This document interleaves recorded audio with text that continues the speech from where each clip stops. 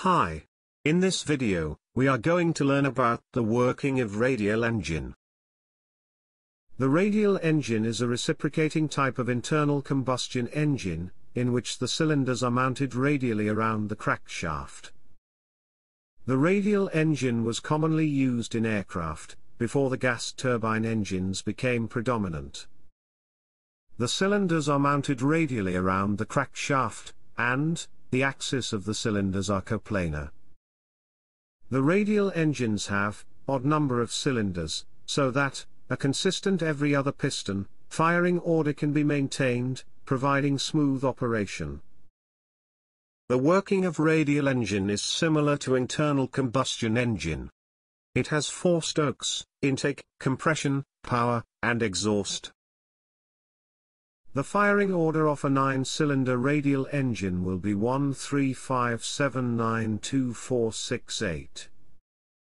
The pistons are connected to the crankshaft with a master and articulated rod assembly.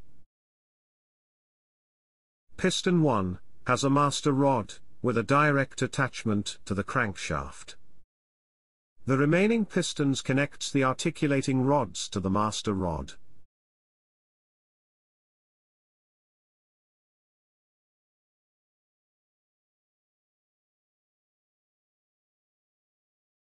Rocker arm mechanism is used for opening and closing of the valves.